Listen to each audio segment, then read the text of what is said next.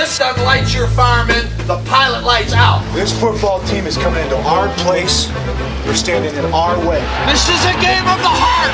Focus and finish. Rock, paper, scissors, flip a coin, roll a die. Tell me which one of y'all are coming home with me tonight. Rock, paper, scissors, flip Sorry about that. Hey, the first thing we need to discuss here is how the scientific rock, paper, scissors decision method affects fantasy football. Actually, we really need to decide how rock, paper, scissors decides anything. Take a look at this and you'll see what I mean. Why do people play rock, paper, scissors? It's a stupid, stupid game. It does not work. The logic is really not right. If you are a rock and you are fighting scissors,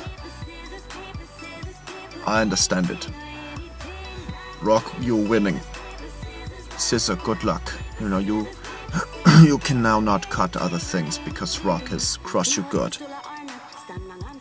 If you are scissor, and paper coming round the corner and looking at a nice street sign or what, bye bye. You know, you are now origami swan or something. Good job, scissor. But if you are paper and you see some rock, okay, yeah, you do this. What is this? You like a hat, you know. This does not hurt a rock. This help a rock, okay? Rock now does not have sunburns. Rock can have bad hair day, and paper has help out. This is a positive relation. This is like the birds on the elephant back who are eating all of the poop away from elephant back. It's symbiotic here, okay? So, no more with this. This is stupid. Change. Not rock, paper, scissor. Rock, paper, dynamite. Right?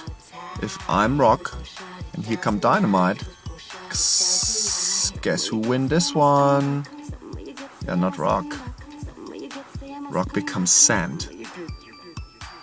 Alright, now stay with me, because we're going to come back to that.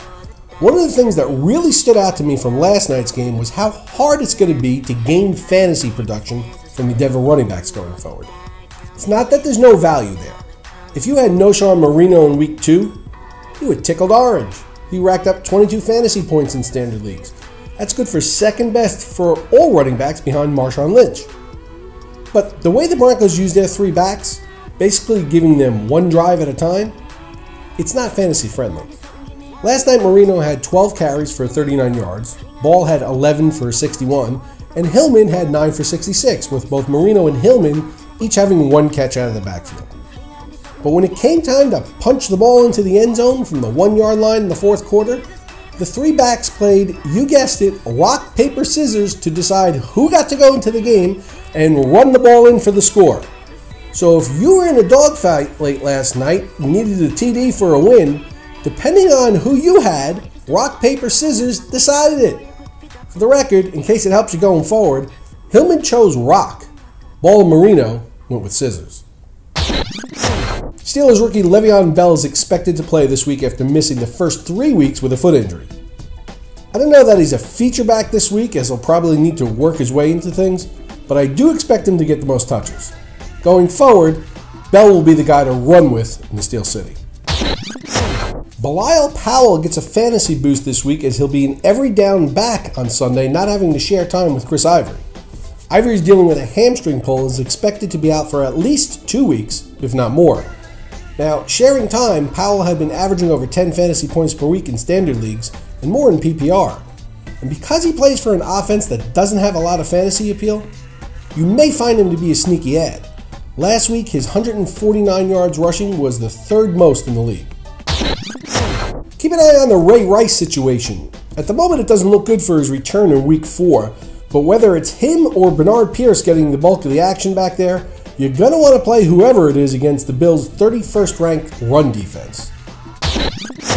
Blaine Gabbert will return as the Jaguars' starting quarterback against the Colts this week, so there's that. And hey, the Vegas houses think it's a big deal. Last week, Jacksonville was a 19-point underdog against Seattle. This week, with Gabbert in there, they're only getting 9 at home. You may want to consider adding John Baldwin this week. He's been a healthy scratch each of the first 3 weeks, but the San Francisco receivers have been struggling to get open, and with Vernon Davis either out or hobbling, battling a hamstring pull, look for Baldwin to get some love in the passing game Thursday. Maurice Jones-Drew owners have to be disappointed with his fantasy production so far, but hey, perhaps there's a light at the end of the tunnel. It appears as if the Jags are scrapping their zone blocking scheme and will go back to the more conventional power gap running that Jones has been so successful with in the past. Now, if someone was frustrated and let him loose, I might be tempted to try and pick him up. Today's Twitter question comes from @BigBlue14, who writes, "What do I make of what's going on with David Wilson? He had just 1 fantasy point last week, and I was expecting a bigger year." Well, hey look, he had 25 carries. I know it was just 75 yards last week, but he did have a 17-yard scamper for a touchdown callback. So you throw that in there and you're probably looking at him a bit differently. The bigger thing for me is that he's still not adequate in pass protection, which means on passing downs for the most part, he can't be on the field. Consequently, his opportunity to catch the ball in space where he can really do some damage and get you points that way goes by the wayside. Last week, for instance, he only had 1 target. Now, I gotta believe they're working on him hard with this because after Cruz, he's the best big play guy they got with the ability to take it to the house anytime he touches the ball. So I'd keep running him out there. I think he'll work out in the end. Hey look, he hasn't fumbled in 2 weeks. Hey, if you have a question you want answered here on the show, hit me up with a tweet. And if I don't use your question, I'll tweet you back with my best advice. How about that? And be sure to tune in to the Roto Experts Fantasy Football News Notes and Analysis segment every weekday.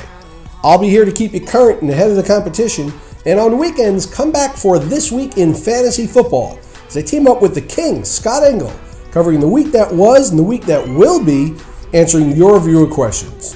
For Roto Experts, I'm Mike Cardano. See you tomorrow, everyone.